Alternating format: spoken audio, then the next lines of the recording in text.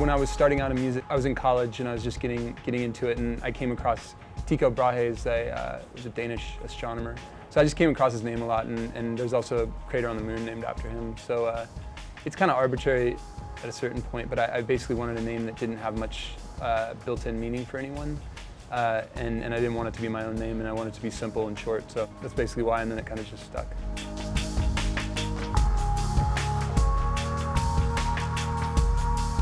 I always listened to kind of like rock and that kind of music, but somewhere during high school I heard an electronic compilation, and that's kind of what got me into it. But I think the first artist who really made me want to make music was Tech, and like the LTJ Buckham Logical Progression compilations in like 1995, and then DJ Shadow, and then finally I heard Boards of Canada and Ulrich Schnauz, and that's when I really you know, I'd already been kind of messing around with music, but that's when it really all kind of came together, and like this is the kind of music that comes naturally to me.